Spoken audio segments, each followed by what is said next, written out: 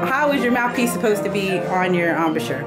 What's the percentage? Do you remember? 20, no, 70? Does that add up? 20, 75. Wait, no, that don't. 25, 75?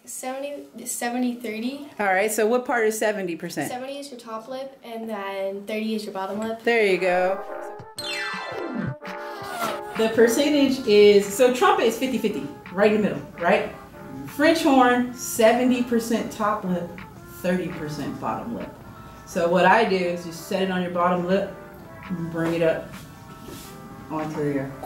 So make sure that this is in your bottom, like in your bottom lip and then up. Any rings that you get should be all the way up here, over your lip. I get rings right here. They should be over your lip, not in the middle. This lip should have no ring, ever. Ever. It should be mostly top lip. Yep. 70% top lip, 30% bottom lip. So let's try a buzz with your 70% top and 30% bottom. Ready? Go. Oh.